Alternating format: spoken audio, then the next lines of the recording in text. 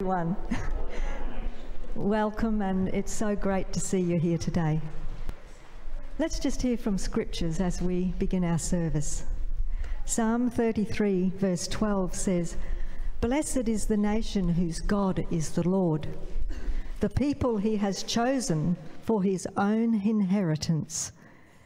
And Deuteronomy 14 verse 2 says, "You have been set apart as holy to the Lord your God, and he has chosen you from all the nations of the earth to be his own special treasure." I read recently that singing is breathing out our prayers. And what a lovely analogy that is as we respond to our scriptures. So please stand with the worship team.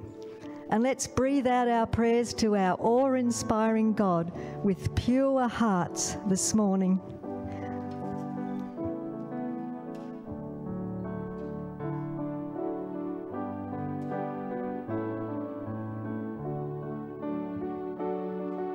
In the darkness we were waiting, without hope, without light, till from heaven you came riding. There was mercy in your eyes, to fulfill the law and prophets. To a virgin came the word, from the throne of endless glory to a cradle in the dirt.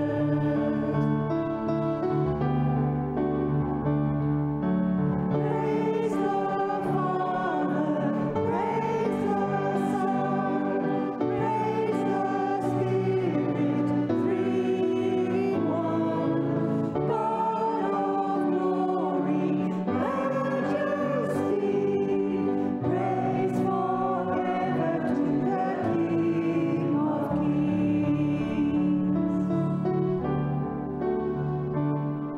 To reveal the kingdom coming and to reconcile the lost, to redeem the whole creation, you did not despise the cross.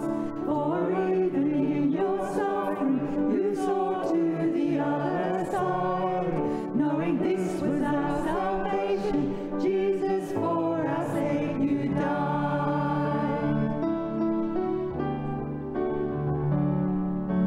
Praise the Father, praise the Son, praise the Spirit, three in one. God of glory, majesty, praise forever to the King of Kings.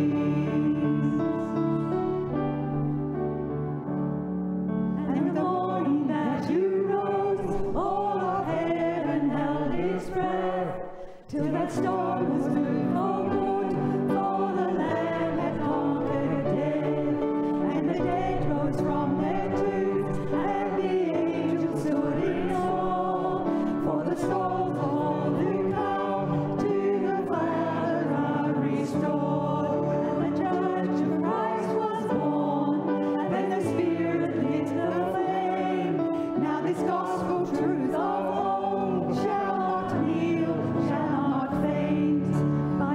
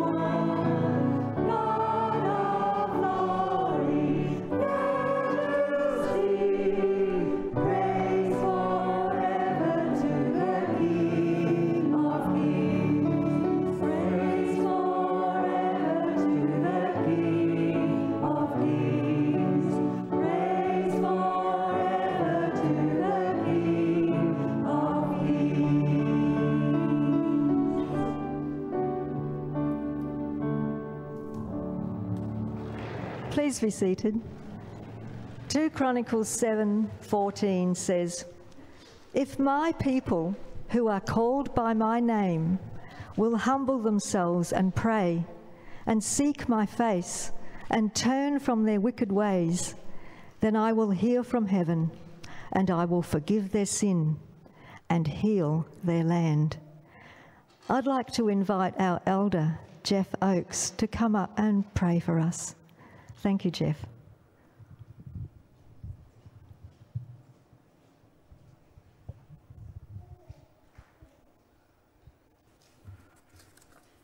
Good morning, everybody.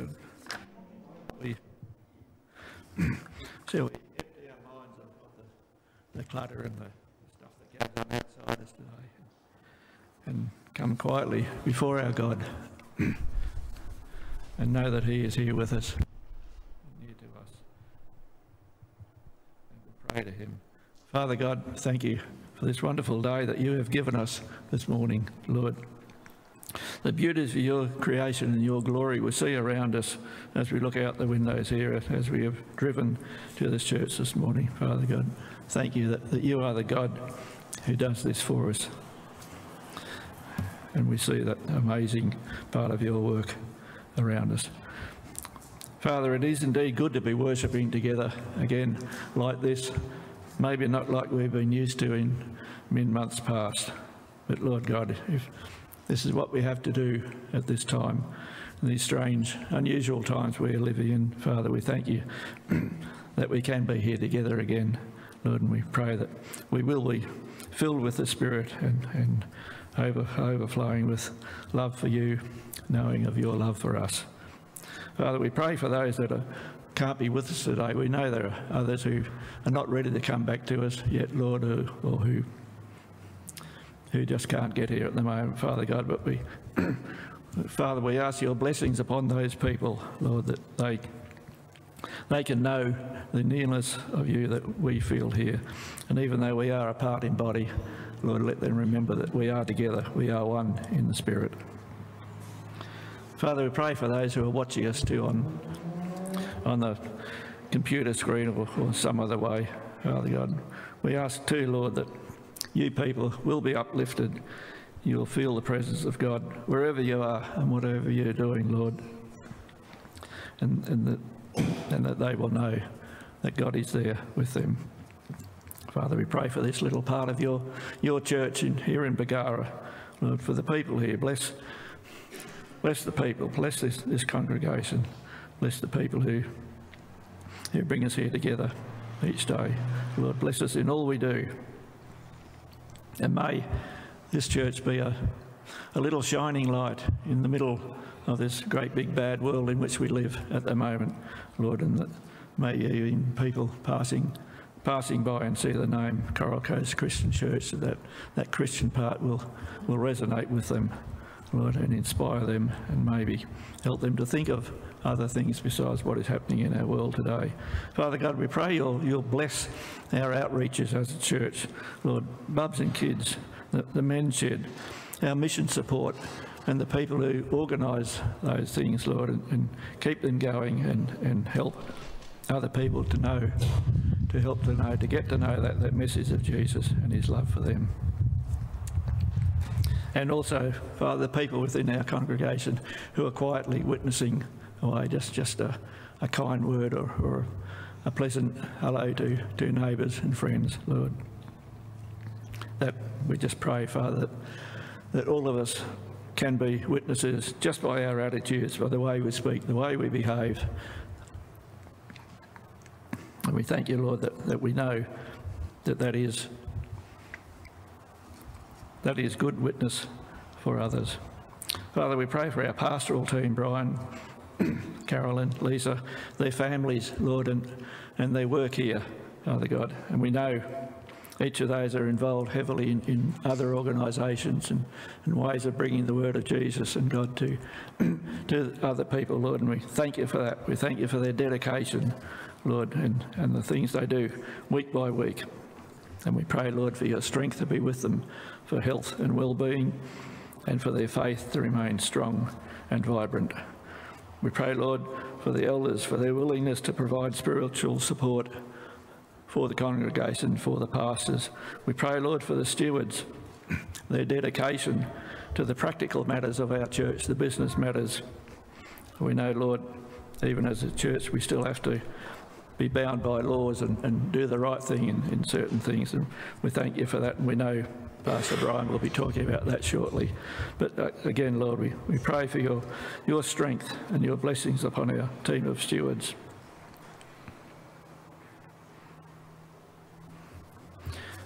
And we pray for the other people within our congregation, Lord, who do things, who have that great servant attitude, Lord, and they support this church and bear out your love for them and for us. Lord, we think of the worship team, those in the sound booth up there, those who record the service and edit and prepare it for loading on the internet so that others can hear what we are about and hear the word of God. Lord, we pray for those who prepare the building for the service each Sunday. Extra work needs to be done due to the COVID-19. We know that, and we love those people, Lord, and pray, Father, for strength for them, that they will continue doing this vital work. We know, pray for those who clean the buildings, the facilities, tidy up the grounds, mow the lawn. Lord, that is all your work. And we thank you and bless them for their willingness to use the talents that you have given them.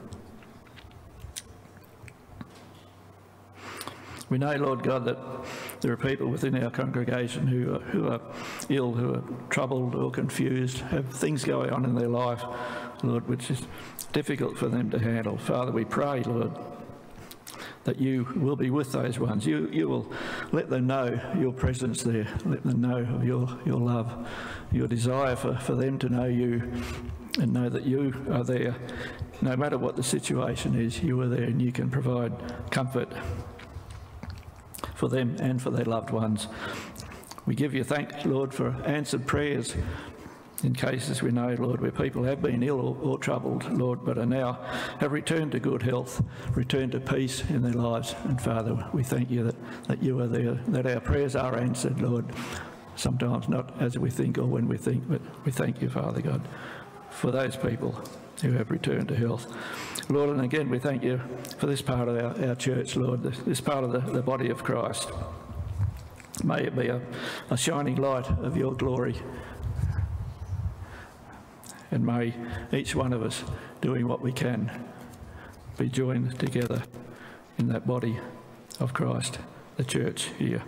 And Lord God, we pray these things this morning in the mighty name of Jesus, who, when he was asked by his disciples, how do we pray, Master? How do we pray? Jesus answered this way, and I'd ask you to join me in the Lord's Prayer. Our Father, who art in heaven, hallowed be thy name. Thy kingdom come, thy will be done on earth as it is in heaven. Give us this day our daily bread. Forgive us our trespasses, as we forgive those who trespass against us. And lead us not into temptation, but deliver us from evil. For thine is the kingdom, the power and the glory, forever and ever. Amen. Please stand and let's sing, breathing out our prayers in a spirit of worship and with a heart of repentance.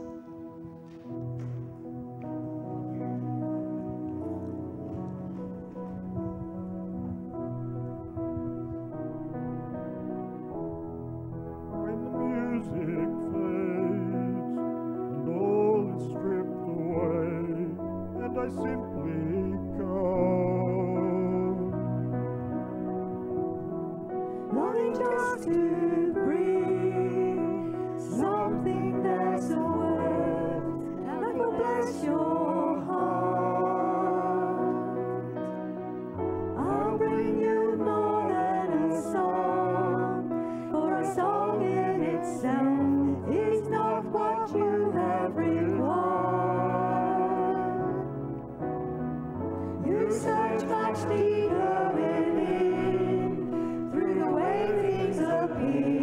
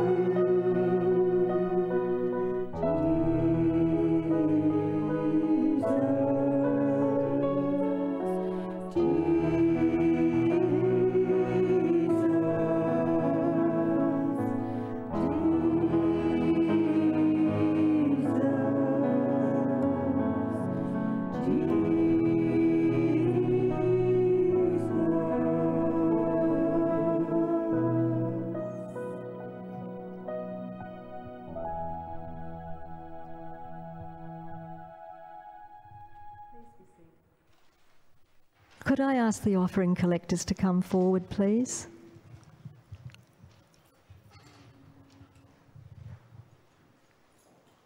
After you have given your tithes and offerings, would you please stand and join in our worship song?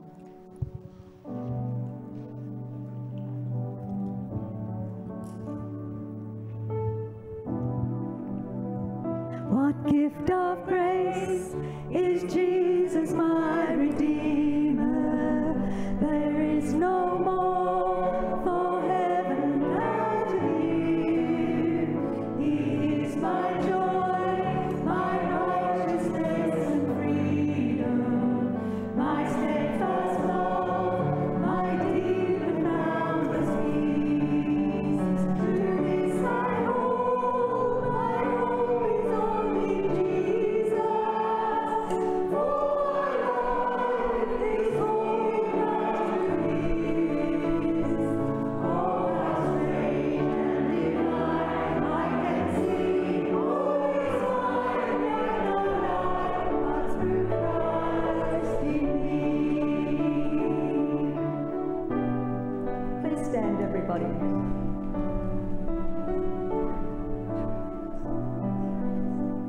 The night is dark, but I am not forsaken. For by my side the Saviour He will stay. I labor on in weakness and rejoicing, for in my need His power is displayed. Through this I hope my shepherd will defend me. Through the deepest night He will lead.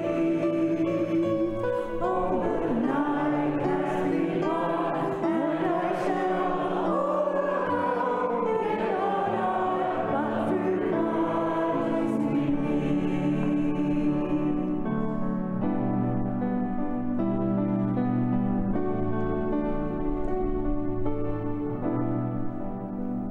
No fate I dread, I know I am forgiven. The future sure, the price has been paid. For Jesus bled and suffered for my pardon, and He was raised to overthrow the grave.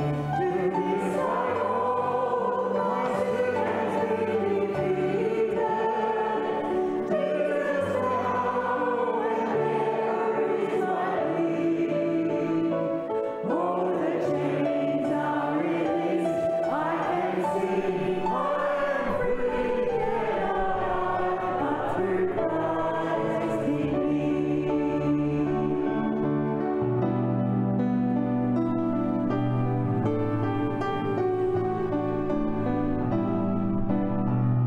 With every breath I long to follow Jesus, for He has said that He will bring me home. And day by day I know He will renew me, until I stand with joy before the throne. To this I hold, my hope is only Jesus. For the glory evermore to Him. When the race is complete, still my lips shall repeat, yet not I, but through Christ in me. When the race is complete, still my lips shall repeat, yet not I, but through Christ in me. Yet not I, but through Christ in me.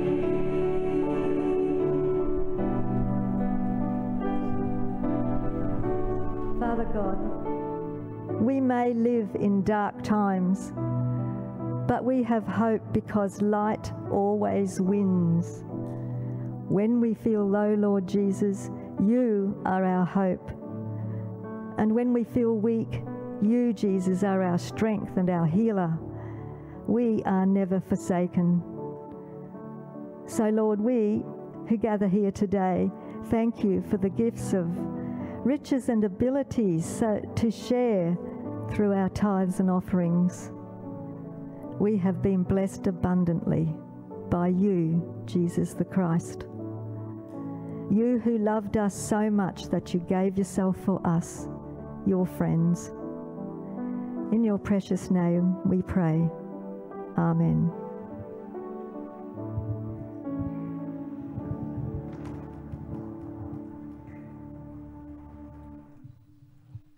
Good morning and welcome this morning. It is good to affirm the goodness of God and lift up his name. Hopefully you picked up your newsletter or were given your newsletter when you came through. Please take that with you. You will see two inserts in there today. One is something that I've written, and I do this before each election. I provide you with a list of the candidates in ballot paper order. So I'm not telling you how to vote, I'm just providing you with a list of the candidates. So this today has on one side the district of Burnett, that's if you live along the coast, or on the other side the district of Bundaberg for those who live in Bundaberg. And it just simply lists the candidates in order for those two electorates. Now, if you don't live either in Burnett or Bundaberg, sorry, you'll have to go and do your own research on that. So please take that, pray through that, so that when you go to vote, whether you're going to pre-poll or whether you're going to a polling place on election day, you will already have prayed through the candidates and have worked out in your mind before God for whom you ought to vote. The other insert is something provided by Family Voice Australia. It's the coloured one, and it simply lists on some issues that are not really highlighted in the mainstream media. It just simply lists the positions of the two major parties in Queensland, so the LNP and the Australian Labor Party. So you can take and read through that as well. Let me come and read scripture to us this morning from Paul's first letter to Timothy. At the moment we're conducting a small mini-series of messages about how we as believers in Christ ought to relate to government. And last week I talked from Romans 13 about the general biblical principle that government has its place. It's established by God, and we as believers are to be in subjection or in submission to the governing authorities. Paul expands on that idea when he writes to Timothy. So in 1 Timothy chapter 2, and the first 4 verses, words are on the screen, but if you've got your Bible or device and you want to follow them, please do. Paul says, "First of all then, I urge that entreaties and prayers, petitions and thanksgivings be made on behalf of all men, for kings and all who are in authority, so that we may lead a tranquil and quiet life in all godliness and dignity.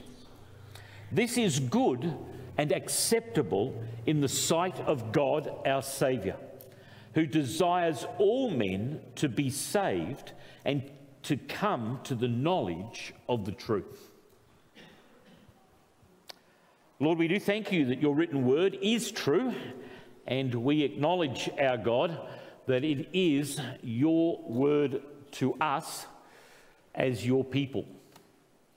We would pray, our God, that your Holy Spirit, who inspired the Apostle Paul to pen those words, will speak with us today in Jesus' name, for we ask that for his name's sake. Amen. Well, isn't that a handsome looking gentleman? Oh, no? Some of you didn't like him. I didn't take the picture from an election corflute or placard. It's someone who is long gone and who is not standing as a candidate in the forthcoming Queensland state election.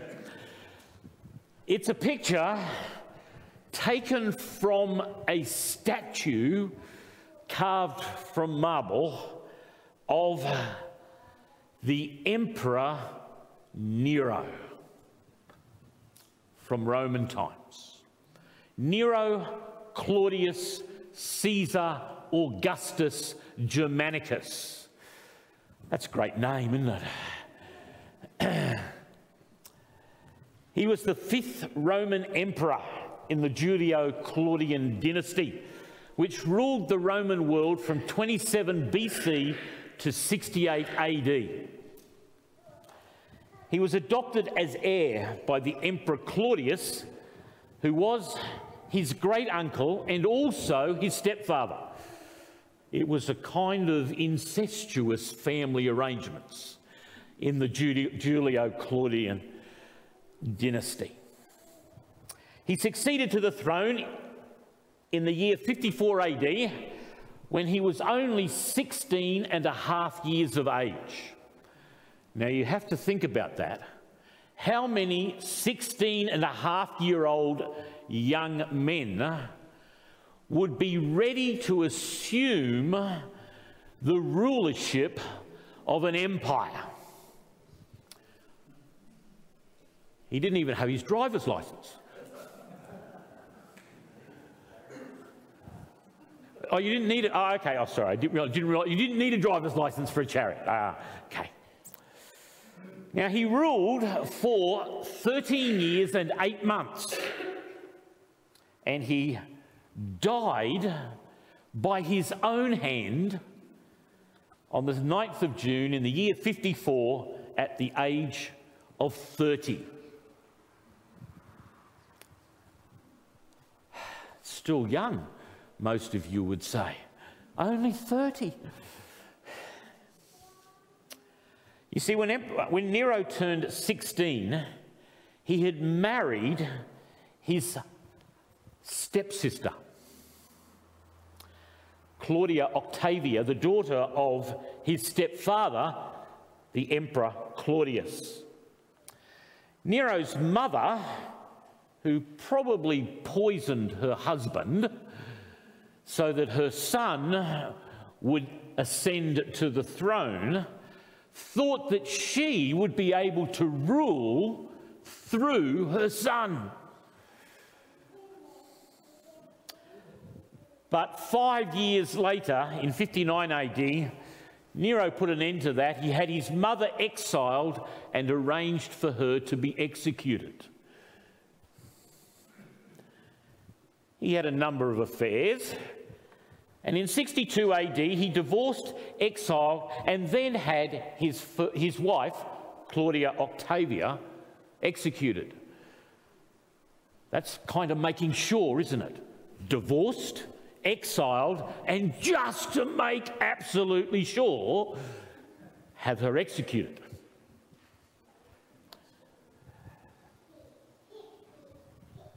A commentator said that he lost all sense of right and wrong, and he listened to any form of flattery.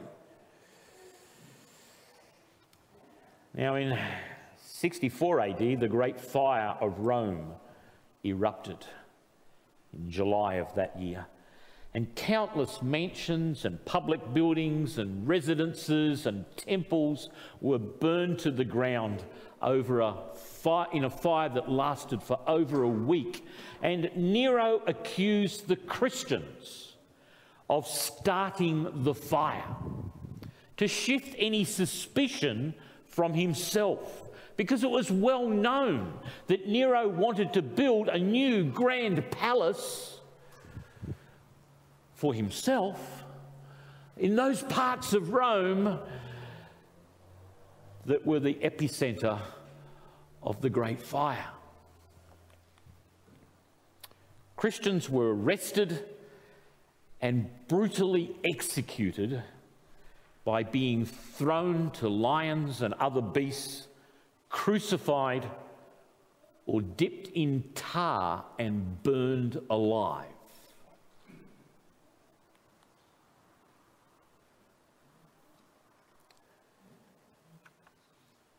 In AD 65, the following year, Nero kicked his new wife to death. Although some said that maybe she died following a miscarriage. Maybe both were true. In 67 AD, Nero married a young boy named Sporus, who greatly resembled his second wife. Nero had him castrated and tried to make a woman out of him and married, in inverted commas, him as if he were a woman. Nero was not a nice man.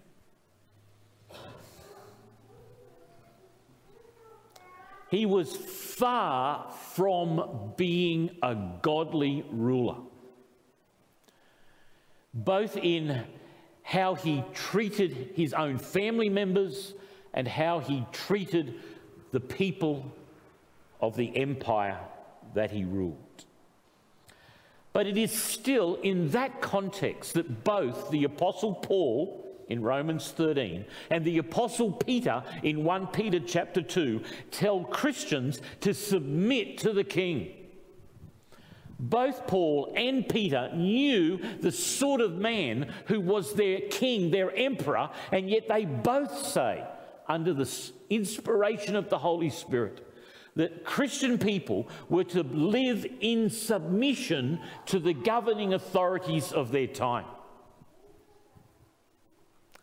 Now, for us, that's in some ways a difficult thing to come to terms with. How could Scripture command the followers of Jesus to submit to the authority of such wicked, godless rulers as the Emperor Nero?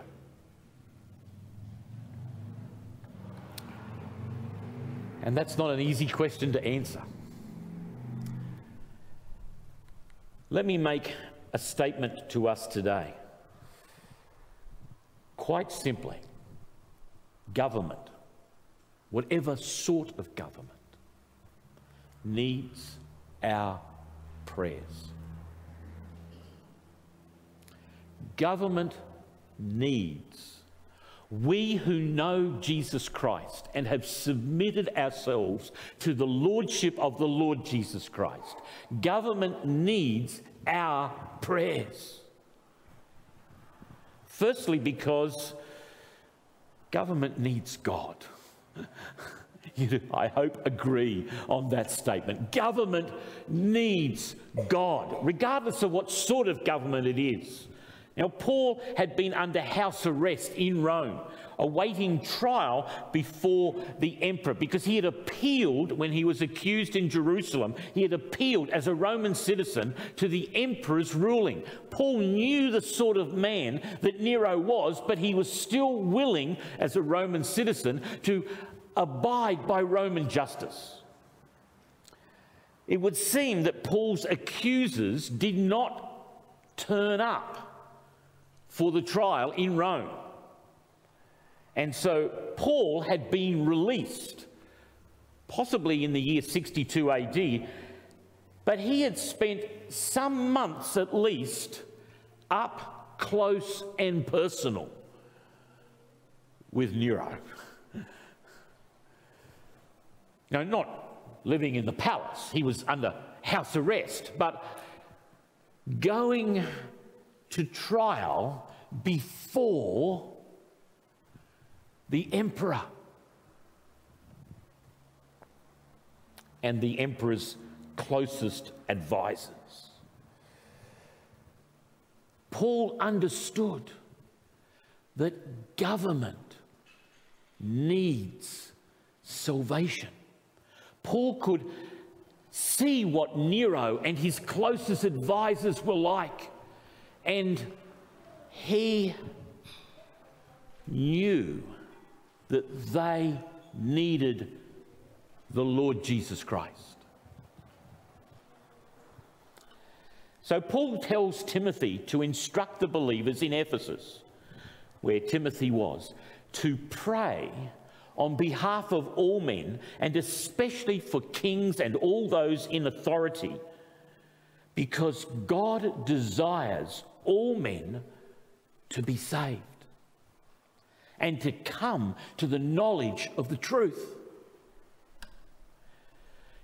God raises up individuals to positions of authority, but that does not mean that those individuals, those ministers of God, behave in godly ways and rule with godly wisdom. They need to submit to Jesus Christ. Now, Jesus had declared before ascending back into heaven, all authority has been given to me in heaven and on earth. He had commissioned his followers to proclaim that message and to disciple all people into a right relationship to God through himself, Jesus Christ. Kings and all those in authority are not exempt. They need salvation. They need to submit to Jesus' authority, regardless of how they come to power, whether it's simply through dynasty, as in Nero's case, or in the case of the monarchs of the British realm, come through dynastic ascension to power, or whether they come to power through seizing power with violence, whether they get elected to governing office. They all need to submit to Jesus Christ. It was Lord Acton who said in 1887, power tends to corrupt, and absolute power corrupts absolutely. Great men are almost always bad men. It's a rather disappointing thought. We shouldn't be surprised when those in governing authority are revealed to be less than perfect, less than ideal. When it's revealed that they, however they've come to power, make bad choices and bad decisions. We shouldn't be surprised. You see, the biblical principle is that all human beings are sinners, and sin affects every area of their lives. Donald Trump is a sinner. Joe Biden is a sinner. Scott Morrison is a sinner. Daniel Andrews is a sinner. Gladys Berejiklian is a sinner. Anastasia Palaszczuk is a sinner. All those in governing authority are sinners. And sin affects how they live their lives. It affects the choices they make. Isn't that the biblical truth? So when an individual gains power, however he or she has come to that power, unless he or she acknowledges that there is a higher power to whom he or she is accountable, the tendency and the opportunity arise to abuse the power for personal gain.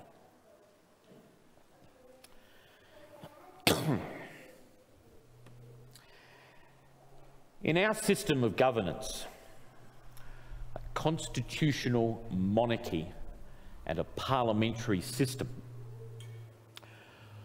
we have a ceremony that crowns our monarch. Now, most of you were not alive when our current monarch was crowned. 1953. When Elizabeth II, Queen of Australia, she's also Queen of a few other places too, but from our point of view, Queen of Australia, was crowned. And in that ceremony, as an intrinsic part of the ceremony, the Archbishop of Canterbury says, "Our gracious Queen, to keep your majesty ever mindful of the law and the gospel of God as the rule for the whole life and government of Christian princes, we present you with this book, the most valuable thing that this world affords." And the Archbishop hands the monarch a copy of the Bible. And then the moderator of the Church of Scotland says, as the Bible is handed over, "Here is wisdom. This is the royal law. These are the lively oracles of God." Although he probably says it in a Scottish accent.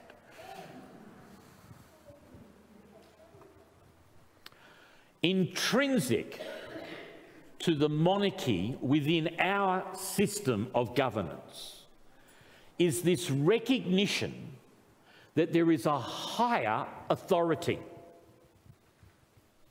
That the monarch, before he or she, in this case in 1953 it was Elizabeth, before the crown was placed on her head, she was reminded that she is to be in submission to a higher authority, to an absolute God who has given his written word, and that's the basis for law within our society. Now, isn't that a good thing? Now, whether you're a Republican or a monarchist, that surely is a good thing.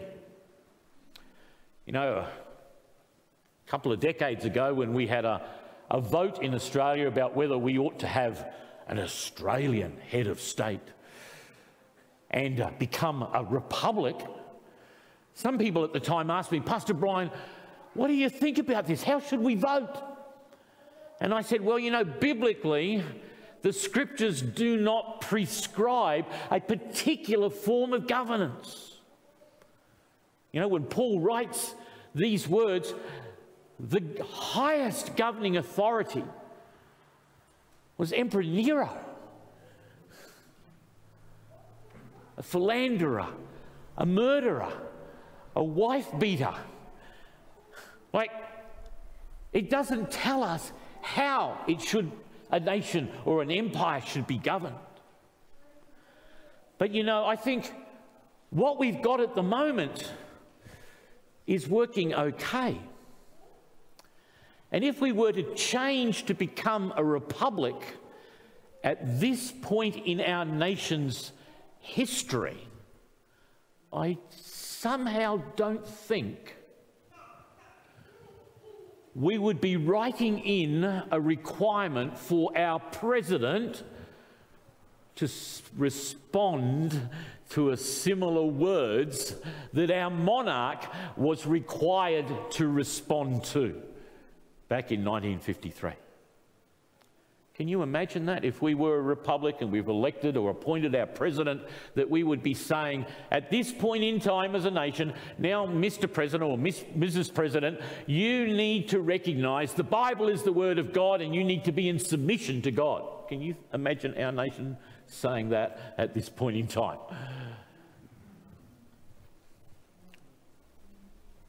Back when the United States was established, there were Christian influences throughout the whole of the nation. And so its republic system with its president wove in the awareness of a higher authority. to whom the president is accountable. In God we would trust, was woven through their republican system. Because it was devised over 200 years ago when the Christian faith was overtly upheld within that nation. And how well have all the subsequent presidents followed that? Well,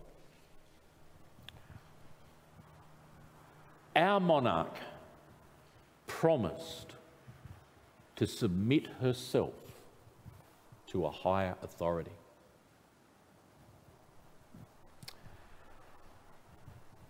Each day in our system of governance, we remind our politicians that they too are accountable. Each daily session of Parliament, both at a federal level and a state level, is opened with Christian prayer. Now, for some of those parliamentarians, perhaps most of them, this is simply a ritual. But it is a reminder to those parliamentarians that they are under the authority of Jesus Christ. They are not just accountable to the people who voted them into office, they are accountable to God. Some do not like that reminder. And from time to time, some parliamentarians want to see this opening of Parliament with prayer abolished. They claim it's old-fashioned. They claim like it's outdated, that it doesn't acknowledge and affirm all the other religions. And we should, if we're going to have a prayer, let there be an imam and a Wiccan practitioner and a Buddhist come in and let's have all sorts of different prayers. The whole point of that's to dilute the sense of submission.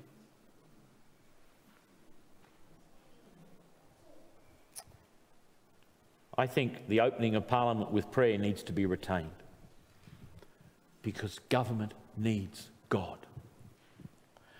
Without recognition of God, government too easily abuses power and becomes a tyranny.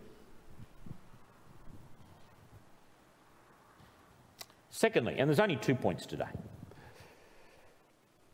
government needs our prayers because we need freedom. That's what Paul says in the second half of verse 2. Let there be prayers for all men, and especially for kings and all those in authority, so that we may lead a tranquil and quiet life in all godliness and dignity. Our prayers for those in authority are not to be shallow, oh God, bless them type prayers. That's not how we're to pray. We are to pray intentionally that those in authority would exercise that authority to the best to enable people to live godly lives. That's what we're to pray for. We're not praying, oh Lord, bless the Prime Minister, bless the Premier. That's not how we're to pray. We're to pray that those in authority would use their authority to enable us, the people, to live godly lives. Sometimes that may mean praying for the strengthening of a ruler's position. Sometimes it may mean praying for the weakening or even the removal of a particular ruler. If a government is ruling against God's commands and consistently failing in its God-given responsibilities to promote order and safety in society, to give protection to life and to property, and to facilitate human flourishing, then our prayers are to seek that the sovereign Lord God would take that government away. Does that make sense?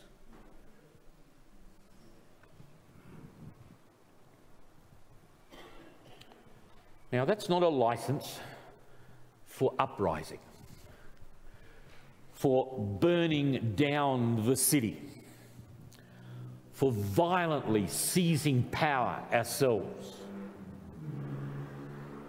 Sadly, in some parts of the United States over these last 6 months or so, there have been some people who've taken that approach. We will burn down the city unless we get what we want, and we want the removal of those in authority, that we might replace them with those that we like, that we want to be in authority. There is no license for followers of Jesus Christ to burn down the city. Now, instances of civil disobedience in the Scripture are all peaceful. Now, last week I alluded to one of those. In the time of the book of Exodus, the Egyptian Pharaoh commanded the Hebrew midwives to kill all the male Hebrew babies. Those women at great personal risk to themselves refused. Next week we're going to look at an example from the life of Daniel. And most of us would know the stories of Daniel and his 3 friends in Babylon, where they were commanded to do certain things that were against their God-given truths, and they chose to disobey. But they did it peacefully. They didn't seek to burn down the city. You see, authority still has to be respected and honoured, even if it has overstepped its role. Our prayers and our actions are to be focused on our freedom to live quiet lives in all godliness and dignity. So yes, government has its place, and government needs our prayers, so that those who are in authority, however they came into that role, would be aware of the limitations on their power and would rule in a way that facilitates the greatest freedoms and the quietest lives for those under their authority. So, have you been in prayer for our rulers?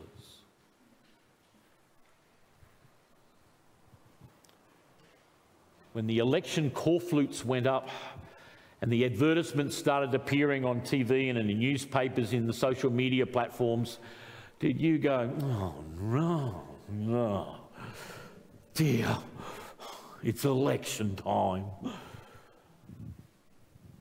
Or did you, each time you saw an advertisement or drove past a call flute or saw some people standing on the side of the road waving a banner, and as I drove into town earlier in the week, did you say, Lord, I want to commit this process to you. Lord, I want to pray for that candidate. Even if I don't like his or her policies or his or her party, I want to pray, Lord God, for that candidate. Not just, Lord, bless them, but pray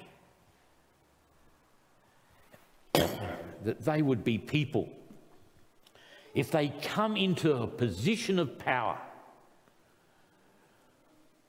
would rule in such a way as to allow us, the people, the freedom to live quiet and tranquil lives in all godliness and dignity. So having given you that challenge, let me lead us in prayer for our national leaders and our state leaders. Lord God,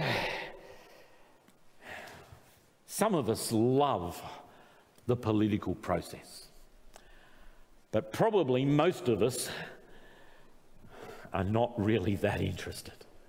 We just simply want to live our lives and get on with our stuff and be left at peace and to live quiet and tranquil lives, to do the things that you've called us to do. And the cycle of elections that come up every so often are just, for many of us, a somewhat annoying distraction. But Lord, we recognise that we before you have a responsibility to pray for kings and all those who are in authority. In fact, it is commanded of us to pray for them.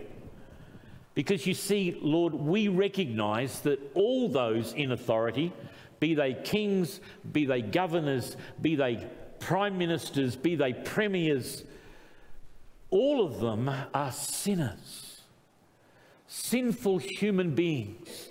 And many of them do not know the Saviour who laid down his life to redeem them. Oh, Lord. Oh, Lord. You love those people. You love them and you died for them. Lord God, you want those people to come to know Jesus Christ as Saviour and Lord. You want them to understand that their authority, their power is not absolute. They are accountable to the one to whom all authority has been given. And Lord, we who have submitted to that one, Jesus Christ, Lord, we want to bring before you our nation's leaders. And we want to bring before you our state's leaders. And we would ask our God that you would be at work in their lives. Lord, this week as we drive past corflutes on the side of the road, Lord, may we take a moment or two to pray for those candidates whose faces appear on those signs.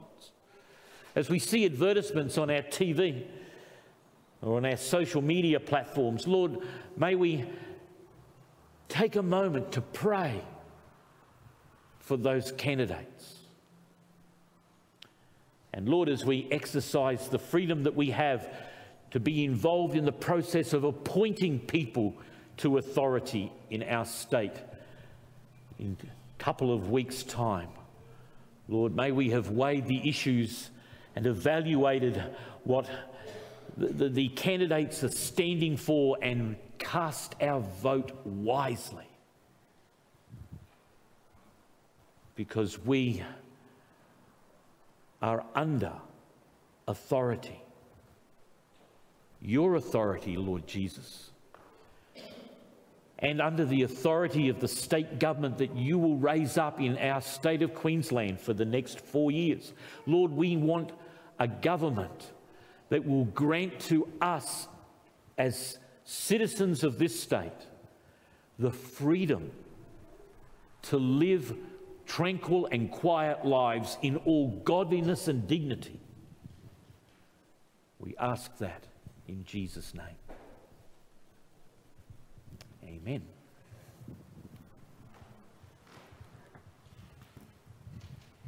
Daniel says in his prayer, chapter 2, verse 37, You, O King, are the King of kings, to whom the God of heaven has given the kingdom, the power, and the might, and the glory. Let's stand together for our last song.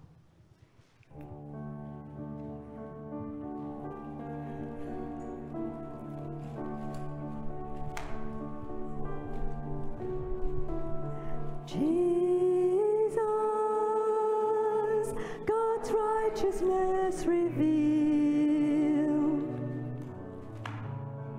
the Son of Man, the Son of God, His kingdom comes. Jesus, redemption sacrifice, now glorified, now justified, His kingdom comes, and His kingdom will know no end, and His glory shall know no end. For the majesty and power of His kingdom He has come, and His kingdom's reign, and His kingdom's rule, and His kingdom's power and authority. Jesus, God's righteousness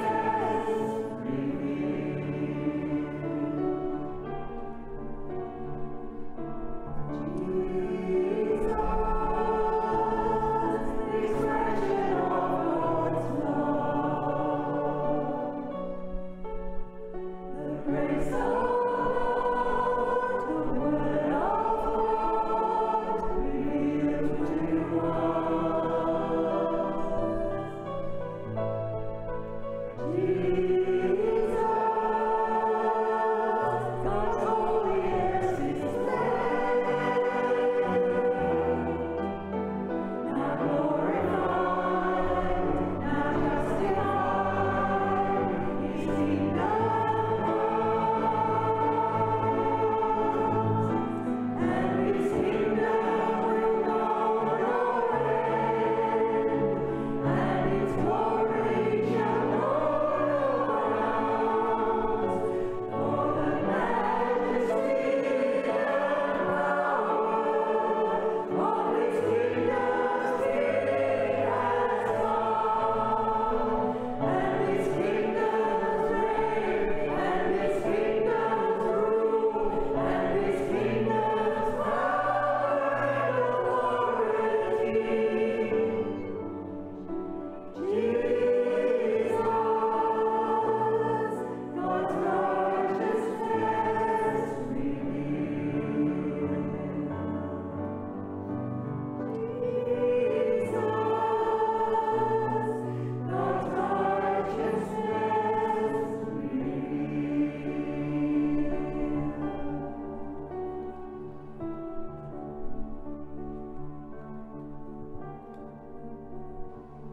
As you leave today, please take this blessing with you from Numbers 6:26 for you and your families and your decisions. May the Lord look upon you with favour and give you peace. And so I pray that you will have a tranquil yet joyful week. God bless you all until we meet again. And just a little reminder before you go, Rose is selling her biscuits today. Okay. What have you got there? Anzac biscuits? Great. So please help by purchasing a packet or two. Thank you, and God bless you again.